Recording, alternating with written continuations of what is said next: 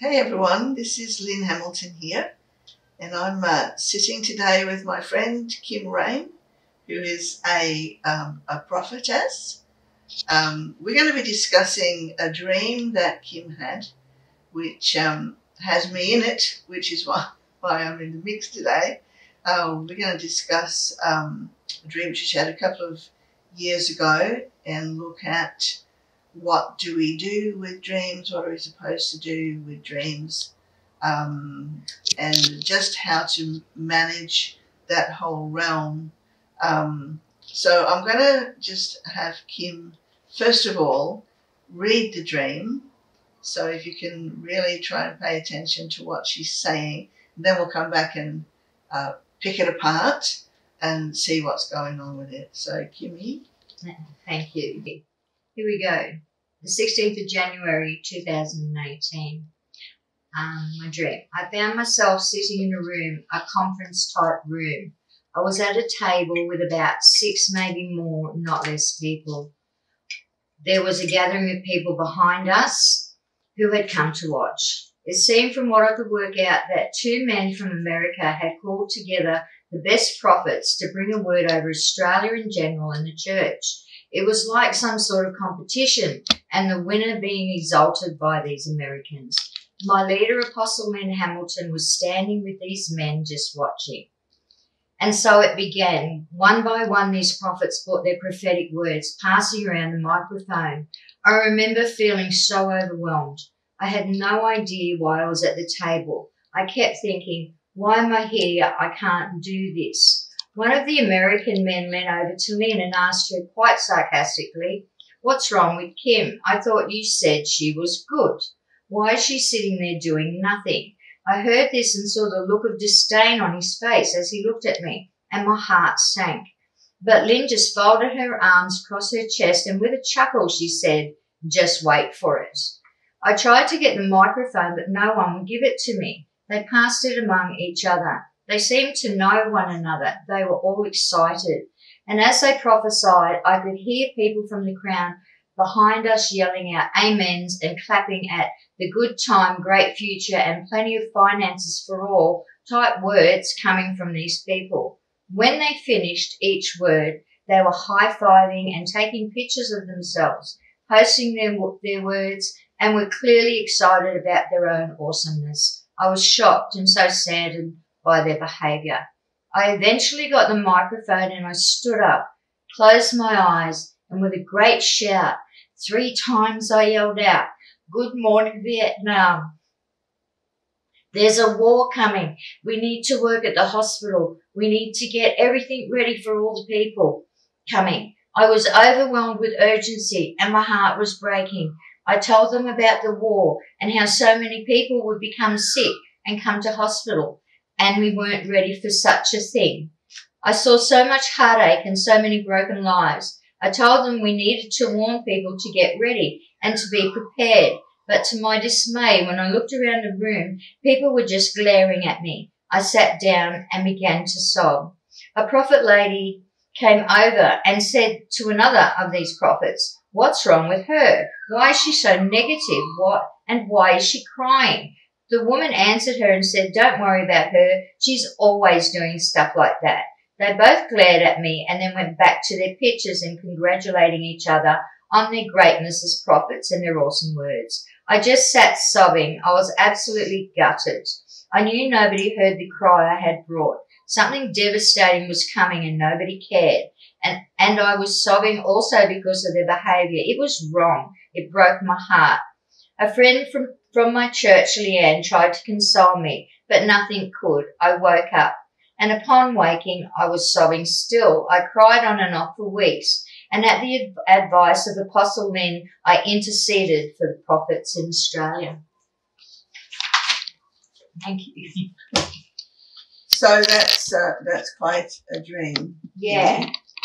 And clearly a warning dream. Yeah. Which is one of the things I know that God does with you. Yeah. To put the warning thing on you.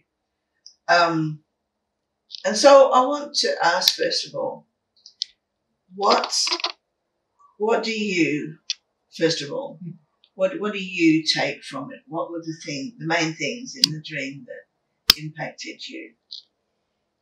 Well, first off, the fact that the other prophets, who were obviously, they knew each other, they were renowned.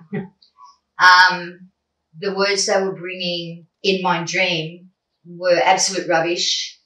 I don't know how else to put it. It's my dream that God gave me. It wasn't true.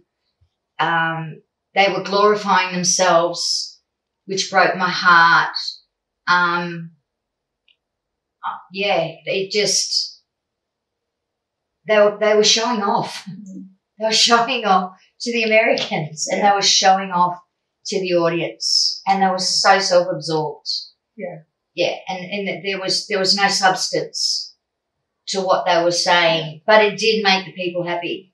Right. And the crowd was very pleased. When I prophesied in the dream, nobody spoke, nobody clapped, nobody cheered. Everybody glared at me. Yay! Like people were, it was like they were really angry at me. I didn't make anyone happy at all. Yeah.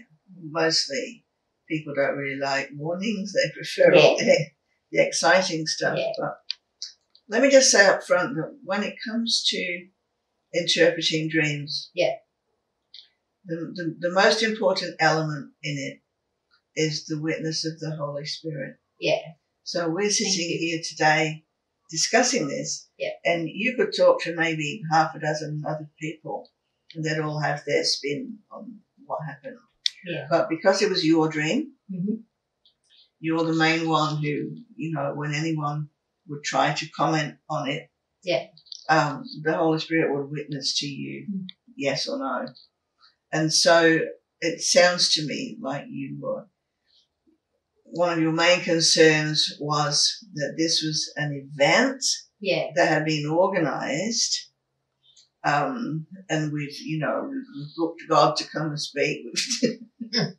We've invited him to this event. We're expecting him to speak. But your concern was that the people seemed to be in a wrong spirit. Yes. Towards the prophetic. Yes.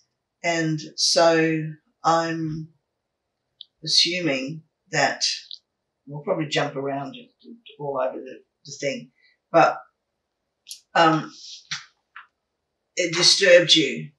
Like you when you woke up from this dream, did you feel like you had been burdened with something by the Lord? Did you feel like he really burdened you? Absolutely. I was absolutely heartbroken. I was sobbing in the dream when I sat down, and I woke up absolutely sobbing. I felt, can I use the word gutted?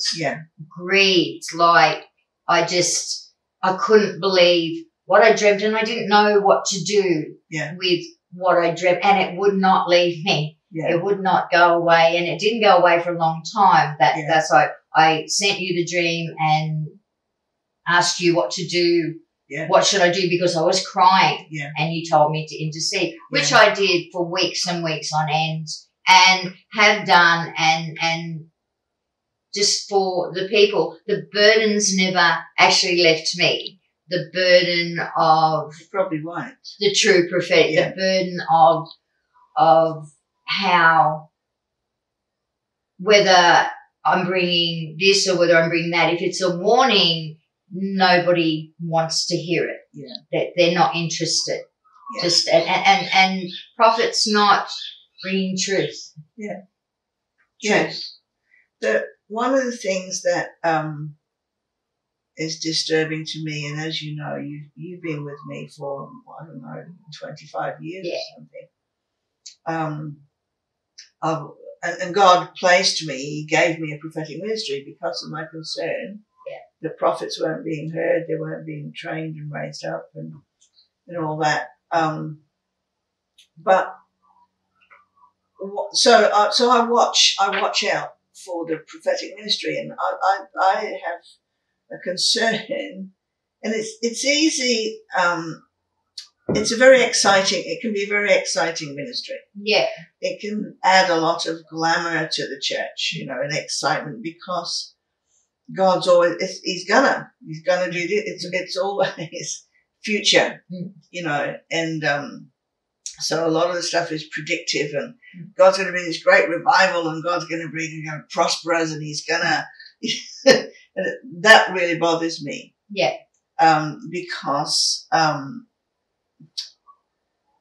there's no burden in that. No. You know, it's God's like some celestial Santa Claus that's got to perform to what we want Him to do, and it's very easy to be excited about something that hasn't happened yet.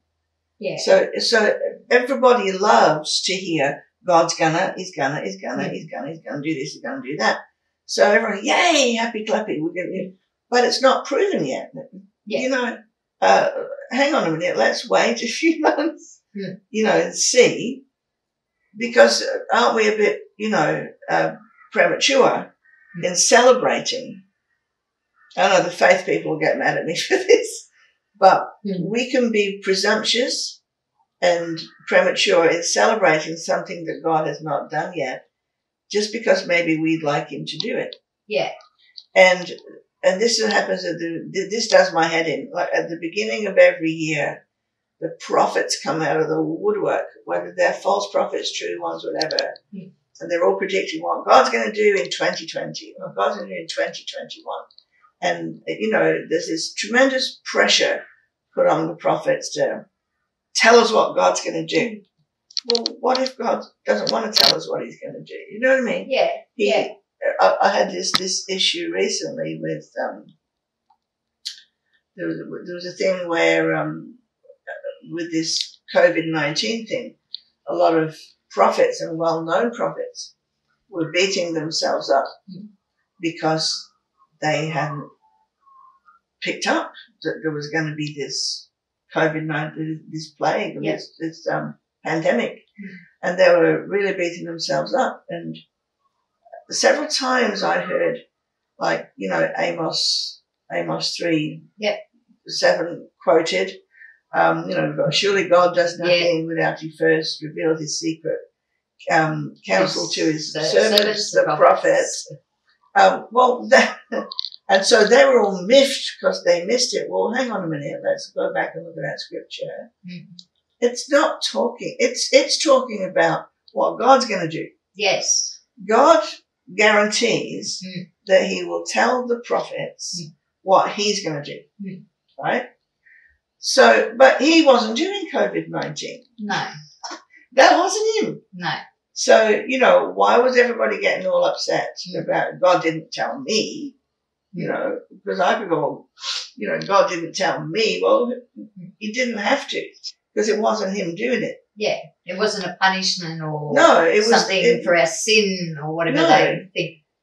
It was the enemy of our souls who created this through corrupt men. Yes.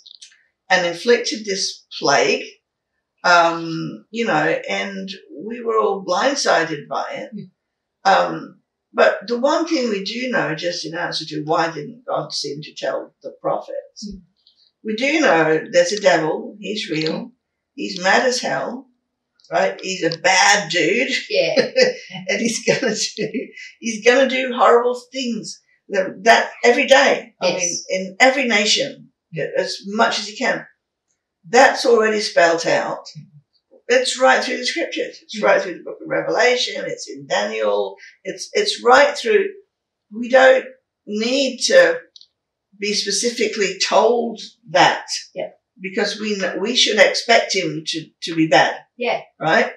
So, but for us, we should be, the Bible says, be diligent, be alert, be on watch. Yes. You know, we should be, and if there's anything that the prophets do get stirred up about, it's when the church gets lazy and isn't prepared for things. And that's what you were saying in the dream. You had this thing.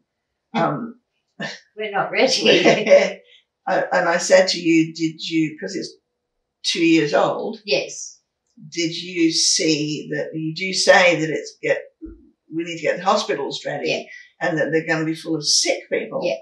And it's going to cause devastation. And so that sounds to me like God was alerting about the COVID Yeah. 19. Is that how you saw it? Yeah, it is. I didn't get the words COVID-19, but there was definitely something devastating coming that would physically, emotionally, and financially devastate families. I saw that. And as a church, we weren't ready because we were being so glamorous and we were having a good time and we were just, I don't know, like the prophecies that went out at the beginning of the word. It's not even that we missed it. We weren't even doing what you just said in scripture. Was being aware. Do you know what I mean? Like, we weren't aware. We weren't ready at all for anything. Caught off guard because we're supposed to be prepared and be ready. You know, we get up in the morning, okay, Lord, whatever happens today, make me prepared and ready, make my heart right so that I can go through the day with you. You know, we don't get up in the morning and say, God, we're going to have a great day, but it's going to go great, because sometimes it doesn't, and then we're not prepared. That's what the dream was. The church wasn't prepared for something bad to happen. You know, it's not a little baby. It doesn't need to be told every 3 minutes. You know, this bad thing. So we're supposed to be prepared anyway. Exactly. Whether God lets us know or whether he doesn't. So I'm sorry. No. Expect the best. Prepare for the worst. Be strong in the Lord. But there's several things in the dream that would have concerned you. Obviously did. And when it comes to, and I've got some thoughts on them, which is why we're doing this. But it still has to witness with you. Because that's the Holy Spirit witness.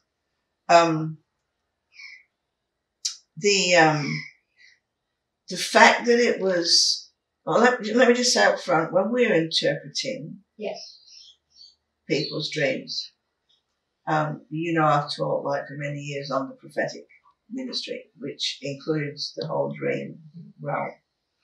And when we're interpreting dreams, I encourage people in the prophetic, which, like I said, includes the dream realm, to have their own bag of symbols and things that mean particular things to them. I think this interpretation realm is really treacherous if you're not careful. So when you take your dream to somebody else to interpret, now there are people who are extremely gifted in interpreting dreams. And as in every area of ministry, there's some unscrupulous people as well, and, you know, it's fraught with peril, the whole thing, but we need to be careful. Like, for example, I could recommend, say, John Paul Jackson ministry.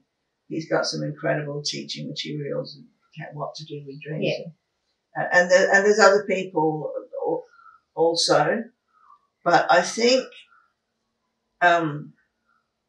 when it comes to symbolism, I personally have my own symbols that if I'm prophesying or if I've dreamt, if I see a particular thing, for example, to me, if I see the colour brown, if people are all dressed in brown in my dreams, or even in a prophesying over somebody and they're all dressed in brown, brown to me is the colour of servanthood. So to me, that means servanthood. To somebody else, it might mean something else.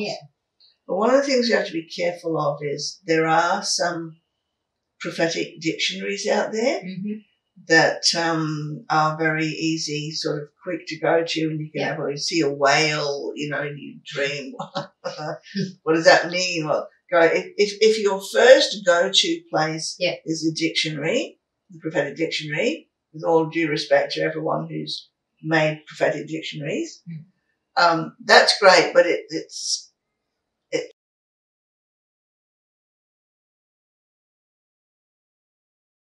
dangerous. You need to wait on the Lord first with your dream and go, what do you mean by that whale, Lord? What does that mean? You know, and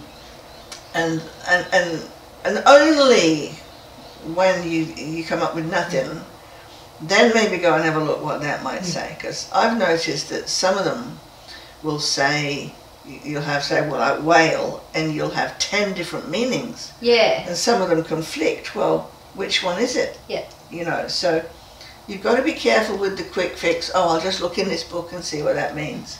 You must wait on the Lord. And so, because I do believe that in the future, dreams are going to increase and increase, and especially warning dreams. And so we've got to be careful how because they affect people's lives.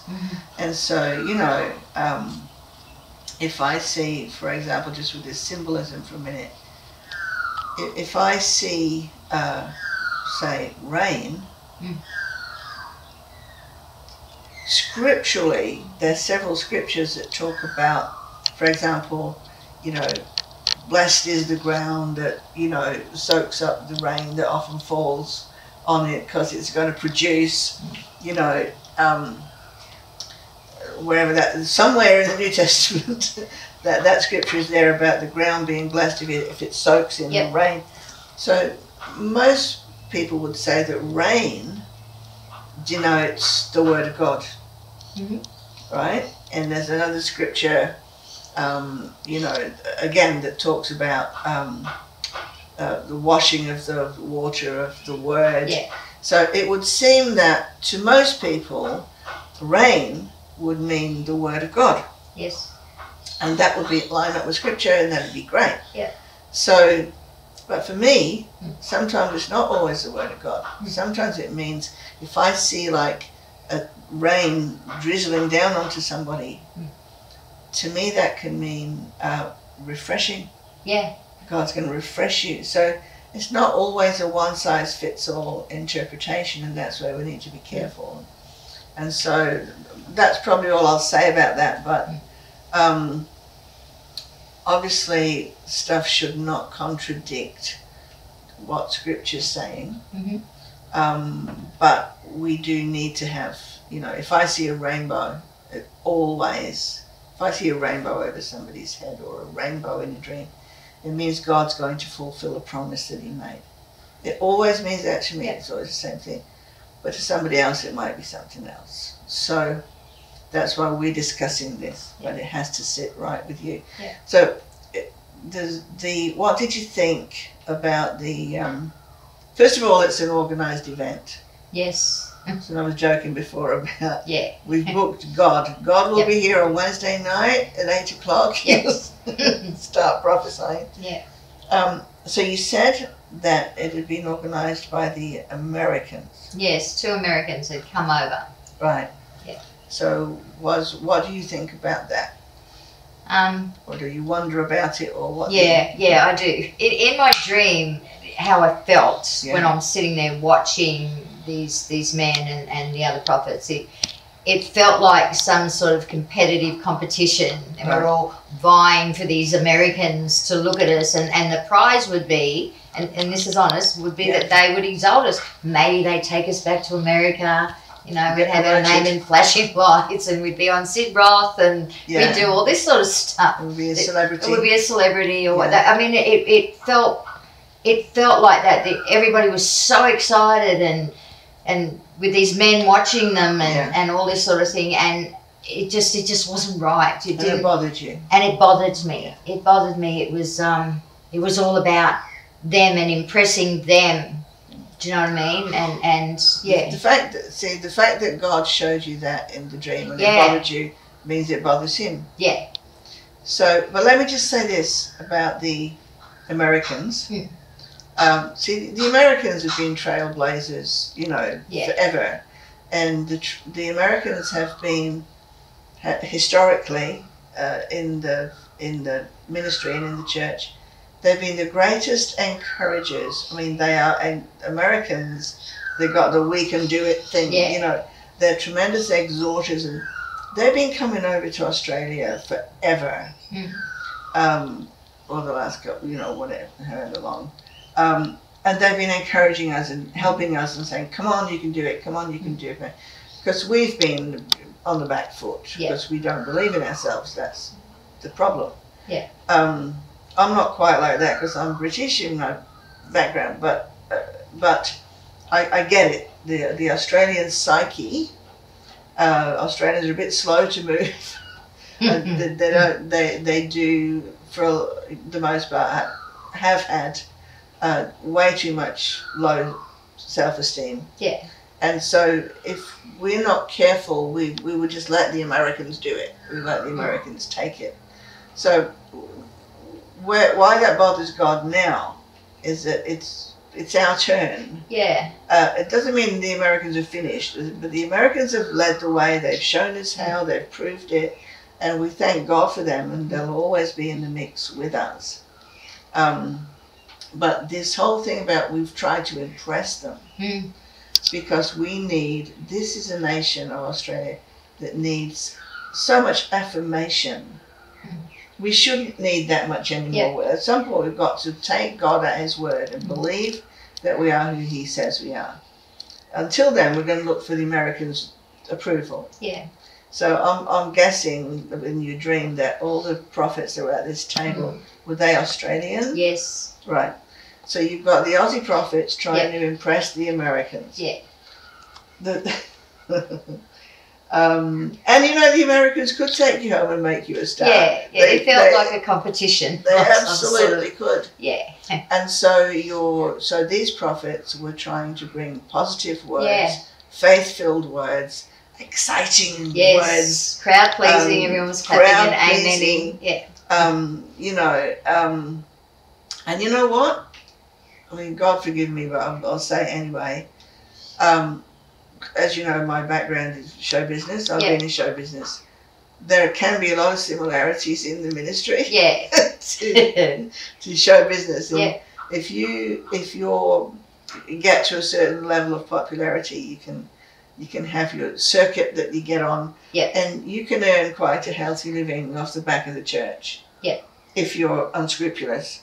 Yeah. Right. So that's a temptation. Yes. Now, the prophets are, out of everyone, are not allowed to go there, right? You can't be doing stuff for money or fame or glory or any of that. But it sounds like this scenario was an opportunity for people to show off. Yeah, it was. And you say, and what's interesting is that you saw me standing next to the Americans. Yes. Yeah, you only said one line in my whole movie. One line. And I had no problem standing next to them. No, you and the Americans were standing together and you were watching the goings on, and one of them actually leant over to you and spoke to you about me. Yeah, because I'd recommended you. Well, you must have. You were there and we know each other, so obviously. They said to me, I thought you said she was good. Yes, yes. And I'm sitting there looking terrified and in disbelief. Yeah. Which means I've said, here's my girl Kimmy. Yeah, she's awesome. but nobody will give you the microphone. No, they weren't interested in it. Even the prophets, I was last to prophesy. But what I found interesting was, I think it says in your dream, you said, I tried to get them. Yes, I did. And I kept putting my hand down, and they would look at me and pass it to somebody else. But you tried. To me. I did try. So they didn't, for whatever reason. Yeah.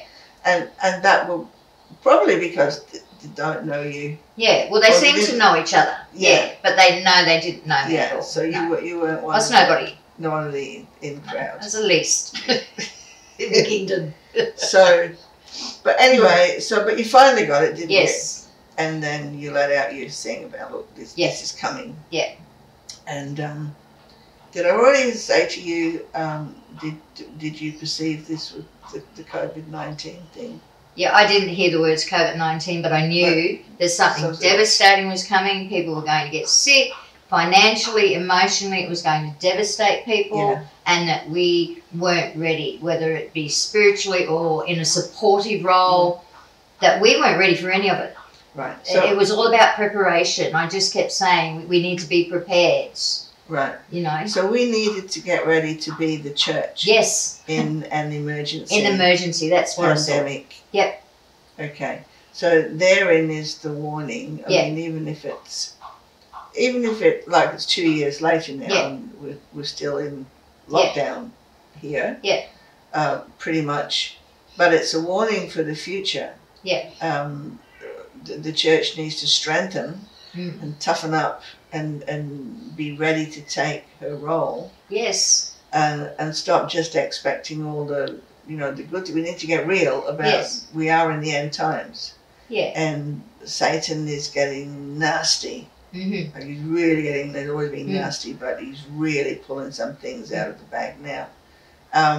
So we can't just be cheapening, we put it that way. Yeah. I think it cheapens the prophetic when all we do,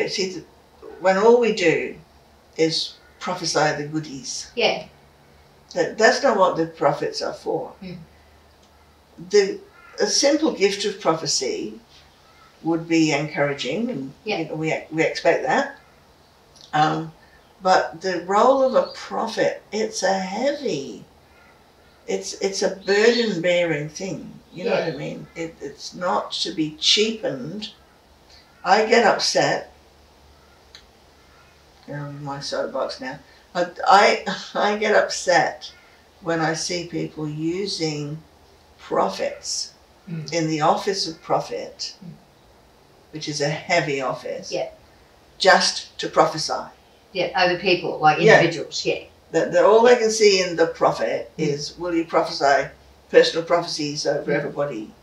I don't want to do that anymore. I want to share with you the burden of the Lord. Yeah. The burden of the Lord.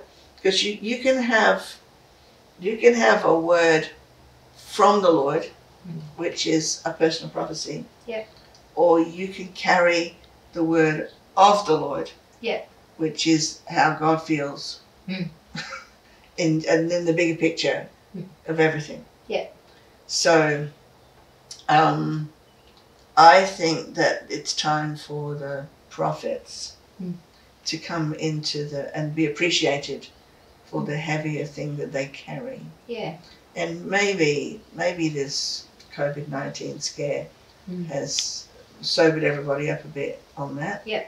Because actually, and I posed this question to somebody, a friend of mine recently, that when it comes to the warning prophets, they're not popular. No.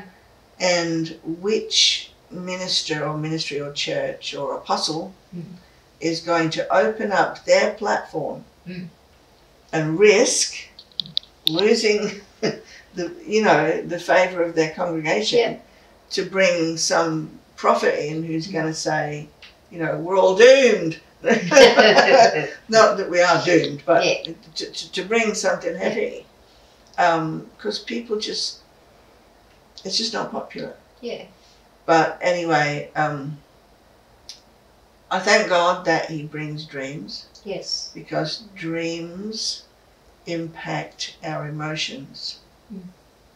And like somebody like me, I grew up not being led by my emotions. It's that British thing, have a cup of tea, sweep everything under the carpet, never mind how you feel about things, carry on, that sort of thing. But so emotions, I don't listen to my emotions a lot. So if I have a dream and it affects and impacts my emotions, I absolutely know that that's God, and I take that thing seriously. Yeah. Because He's done that to me. Yeah. I can't shake it, and like you will not be able to shake this. Yeah, I still. Yeah, and probably from now on, like every time you preach, or even your preachers will take on a whole tone of, get ready. Yeah. Get ready, because you don't know what's going to hit. Yeah, well, I've never stopped saying there's a war coming. Yeah. Something's coming. I've said that since I had the dream. Yeah. And it just is what it is. Well, here's the thing. I mean, we are in a war. Yeah. And we have been. Yeah. It's just that the tactics are getting dirtier now. Yeah. Yeah. And so I guess we're talking about this today because we want people to take seriously the fact that warning prophets are vital to the church. Yeah, even in personal prophecy. Yeah. Like they get disregarded. Yeah. You know, yeah. when you try to adjust and you're saying what God tells you to tell someone. Yeah. I don't get happy clappy prophecies. My heart is, okay, Lord, tell me what they need to do, what they need to fix for the next season so that they can grow and become everything they're supposed to be. And that's what he gives me. Yeah. And sometimes it's not received because I'm not saying, when you grow up, you'll be the apostle of the century. Yeah. God's heart is getting us over the line and letting go of some stuff, but people don't want to hear it. Well, even a small Jesus, Jesus being the ultimate prophet, said to that, rich young ruler, one thing you lack, right? Go and sell all your possessions and give it to the poor. Not that there was anything wrong with having possessions, but there was for him, because his whole identity was in it, and he was addicted to what he owned, and he was not, his possessions had him, rather than the other way around. So Jesus was saying, look, here's the thing that needs to be adjusted. So what I love about God is that God is honest with us. Yes. If we've got an ear to hear, he is totally honest with us. He never holds back. He will warn us, he will alert us, he will tell us, look, this is going to cost you, or this might hurt you a bit, but it's necessary. Yeah. And so, I hope that, see what can happen is when people like yourself get rejected or feel rejected because of these words, it will tend to make you shut up. It's the sit down and shut up we don't want to hear. Don't be so bold. Yeah. Well, you got a big mouth and, whatever. Yeah.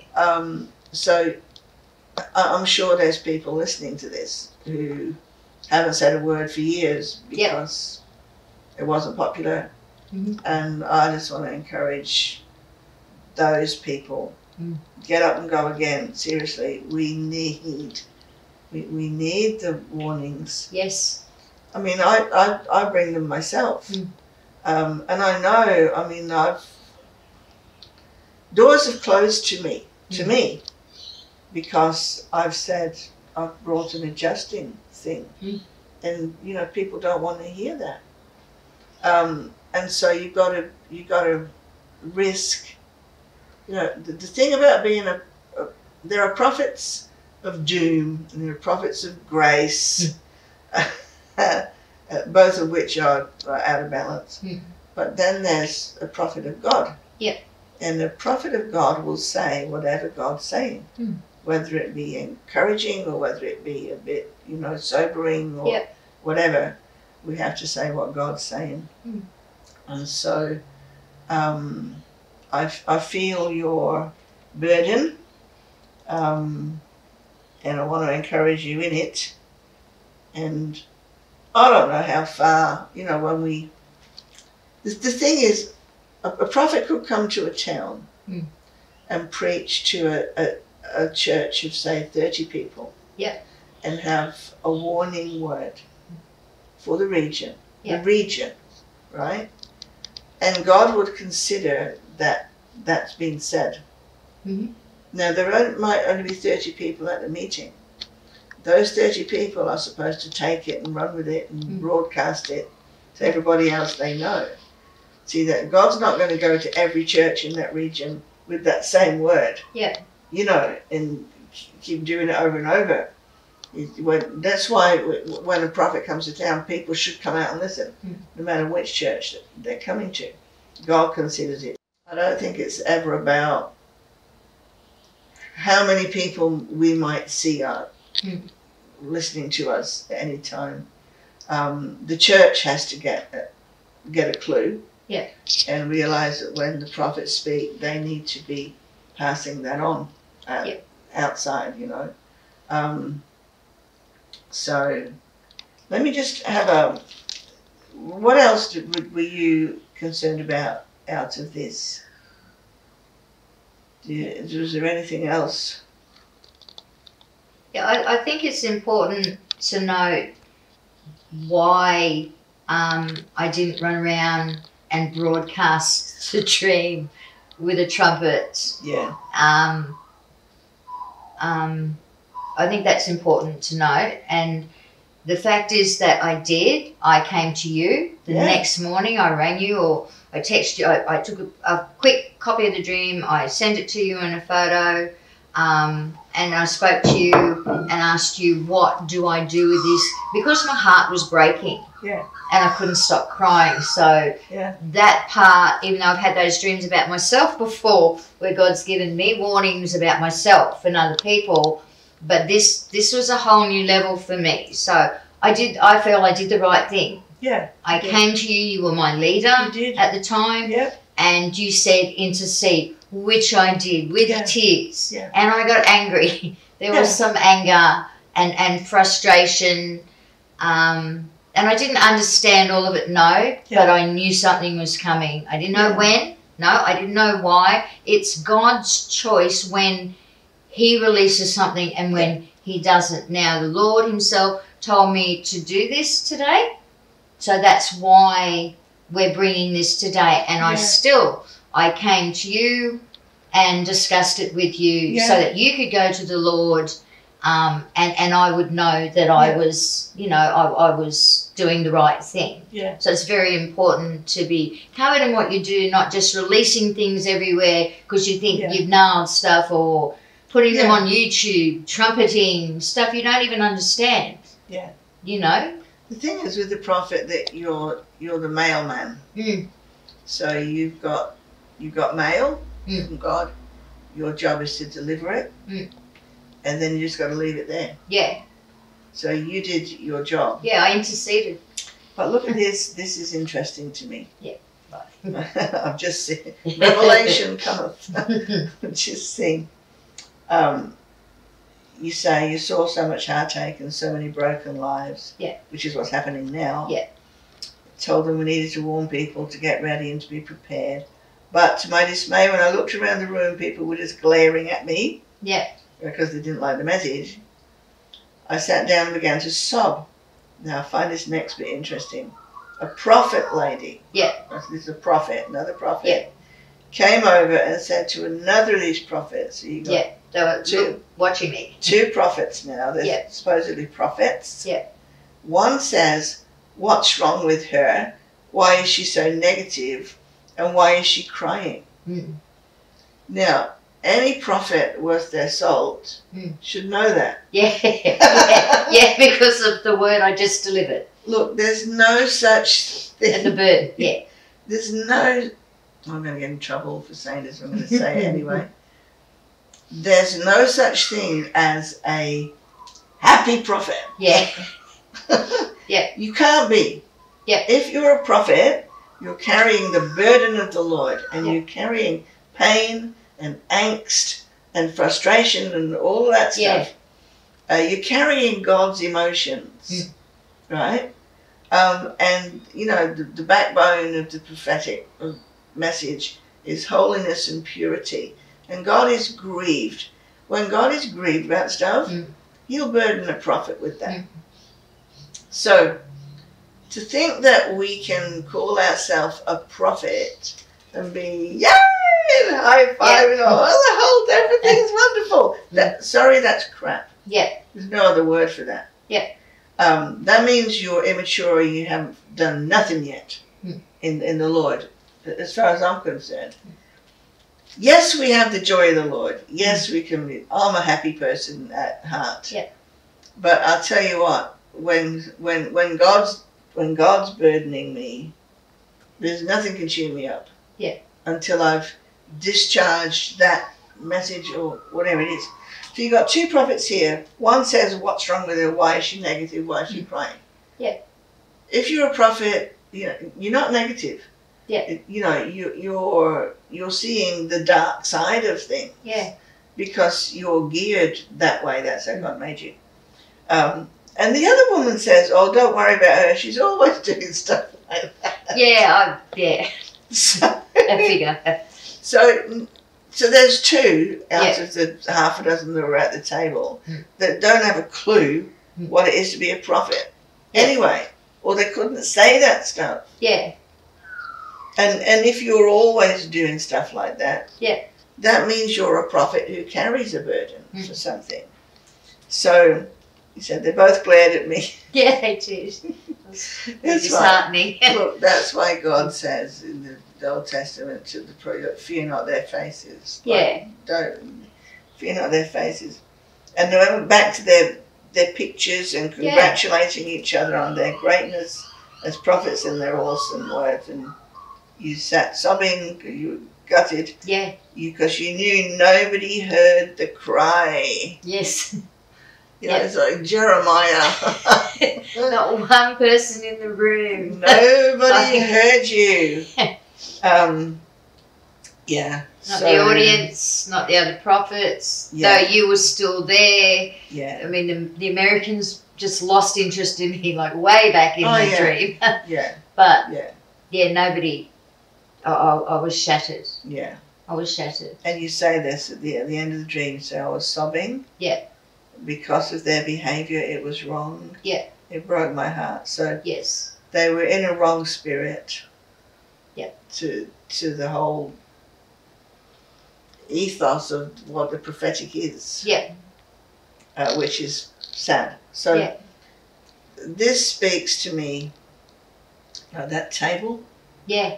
Was it's not always necessarily false prophets, but it's immature ones. You know, the immature ones live in the shallows. So seriously, a true prophet, like I was talking about a whale before, you know, they're not those tiny little fish that live in the shallow. They are like whales. They're creatures of the deep, you know, and they go down on dead deep. Yeah. And then they come up when God says, "Go up and now spout this." And they come up and do this spectacular thing that, you know, and speak out the word of the Lord, and then they go sink like a stone again to the bottom of the ocean, you know, to wait for more. But you cried on and off for weeks. Yes. As you would. Yeah. So, so I think, Kimmy, that's a real, you know, dream from God, and I do think it pointed to, you know, the mess that came. Yeah. With the sickness. Yeah. And all that. Yeah. And like you said, you have your own prayer language. When I stood up and I yelled out, "Good morning, Vietnam," which I yelled out with my eyes shut at the top of my voice 3 times. Even when I said it, when I was reading it, I could feel that emotion started weeping. I saw it. Welling back up in me. I'm so emotional right now. Just those 2 words, that little sentence. I didn't see it as like, you know, we're going to world war. It was the same type of devastation as in the family and the finances, the sickness, the unpreparedness, like something that happens in the blink of an eye and nobody is ready. Yeah. Well, it wipes out the society. Yeah. Yeah. It was, yeah. And that's what's happened. Yeah. So, but the thing for you to know is, because you don't really have a big platform yet. No. To speak from. And neither do I. It might be a bit bigger than yours, but I think so. But you got the word. I didn't get that word. So I guess whether or not, to whatever degree that word reached people, and it'll probably reach more people through this that we're doing today, it's also a preparation for you to, you know, to prepare to have more things like this come on you. Yeah. And to follow up, like you said to me earlier, about follow up with God in the dream, whereas I've gone through since then this whole time saying to people, there's a war coming. I think I've even said to Zoe, there's a war coming. Yeah. We have to get ready. Good morning, Vietnam, and all that sort of thing. And quite seriously, but as a prophet, it's a good learning thing for me. Yeah. You know, and even the part where harden up, princess, for me. You know, toughen up. Yeah. They're going to reject you. They're going to do this. I've been praying for God to make my forehead like flint. Like it said in, I think it's Jeremiah, where he made his forehead hard because they were going to bang against it. Well, I think I've gone through a lot of that without sort of prophesying or doing things, just with the things I've been through. So there's a lot in it. And I think it's a big thing for the whole church to just wake up and stop being babies. So we look at Ezekiel. Yep. My favourite prophet, but and I had an experience with Jesus when I was about 8 weeks old in him, 7 weeks old, where he literally manifested in my room. Yeah. And he told me I would be a prophet, and he referenced Ezekiel, who I'd never heard of at the time. And he said Ezekiel 3:17. Anyway, I looked it up and it was there, the warning, you know, warning from me, blah, blah, blah. So we can look at Ezekiel these days and go, oh, what a champion, what a hero. But God had to make his forehead like flint, and he had to say, don't fear their faces, and you know, this is going to happen, that's going to happen, and then they'll know that there was a prophet amongst them. Yeah. So, I mean, nobody ever listened to Ezekiel. I mean, he just couldn't get an audience. Yeah. You know, no matter. Yeah. However, God anointed him with that steadfastness to say it anyway. Yes. Because, you know, we're going to stand before, all going to stand before God one day and answer for our behaviour. So I just think when God calls you to, the call to rejection, isn't it wonderful? when God calls you to be rejected, or to a ministry that he knows people are going to reject you, he anoints you for it and he graces you for it. So what we try to do is say things as graciously as possible, as detailed as possible, remembering that we know in part, we prophesy in part, but we'll still try and get as much information as we can. Because people are always going to say to the warning prophets, they're going to say, well, what is it we're supposed to do then? Well, we say, well, get ready, prepare. Well, what? How? You know. So we need to, if God gives specific instructions, you know, he might give instructions. Then we need to include those and not hold back anything, you know, that God might be saying. You know, like in the New Testament, they, I think it was Agabus, or somebody prophesied a famine. Agabus. But they took up an offering. Yes. I mean, they believed him. And they took up an offering. And they were prepared, got prepared. So this is where the church needs to get to. You know, what's the worst that can happen? You take up an offering and they don't need it. Well, hey, you've got a bit of money in the bank. You know what I mean? So we need to, we do need to take these warnings seriously. And so, was there anything else you wanted to say about any of it? No. Just that we need to have our hearts ready. For the future, because there's nowhere in the Bible that it says it's going to get better. No. And for some reason the church seems to think it's going to get better. I mean, you just got to watch YouTube and stuff like that, and everybody's like, it's going to get better. Well, it's already going there. See, we get better. There's so many. The world isn't going to get better. There's so many camps now, and so Yeah. many different theologies. Yeah. Even end time stuff. Mm. And it's actually going to get very confusing. Yeah. Because the devil will make sure. Yeah. That it's very confusing. Yeah. So we've got to know what we believe and why. Yeah. So why don't you just pray? Yeah.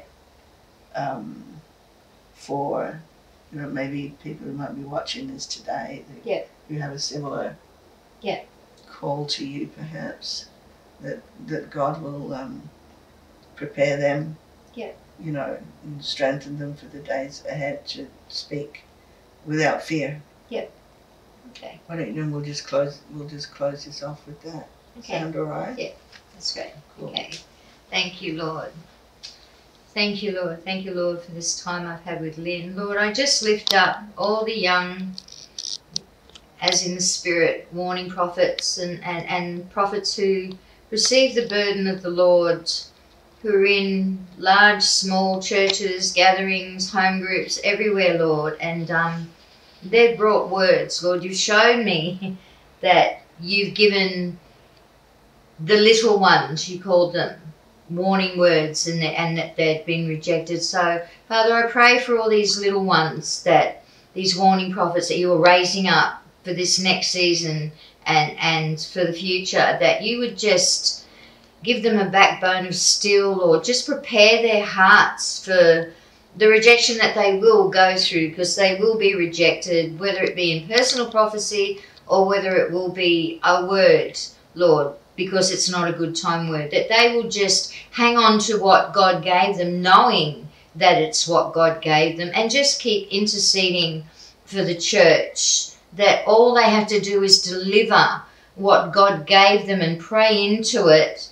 And it's not their responsibility to make people believe them. Their responsibility, Lord, is to just deliver what God's given them in the way that He's given it to them, Lord. And prepare the people. It's their business what they do with it, Lord. So just give them a backbone of steel. Help them understand what it means to be a warning prophet. Father, I even pray that you bring people around these little ones that would hold them up and just teach and train them, that there would be more training and equipping of a warning prophet and for the future prophets, that they would understand themselves and that they would not go into that place of rejection, Lord. That Father, and I just pray you raise them up. You raise them up, and that they would just trumpet with such boldness and such clarity, Lord, that the people will have to hear, Lord. And I just, Lord, thank you, Father. Just raise them up, Lord, in this time to come. In Jesus' name, amen.